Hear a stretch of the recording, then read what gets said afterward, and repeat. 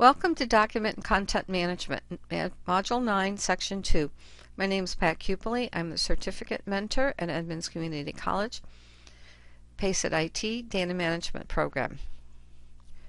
In Section 2, you will recognize the lifecycle components of content management, identify requirements for unstructured data, recognize the roles and types of enterprise taxonomies used for content management, identify organizational approaches for content access and retrieval, and identify how data governance principles apply to content management.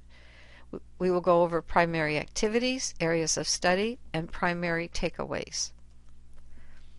Primary activities as described in the DAMA-DMBOK include the following: define and maintain enterprise taxonomies, document and index information content metadata, provide content access and retrieval, and govern for quality content. Areas of study where you should be able to answer questions at the end of the module include the following: what is enterprise taxonomy? How is information content metadata documented? How should content access and retrieval be provided? How should content be governed?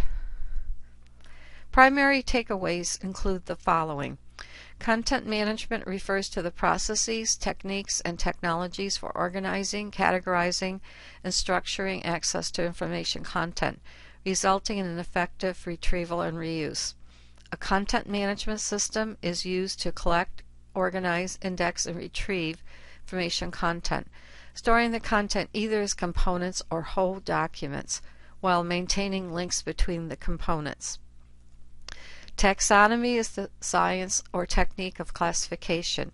It contains controlled vocabulary that can help with navigation and search systems. There are 4 types: flat, facet, hierarchical, and network. Ontology is a type of model that represents a set of concepts and their relationships within a domain.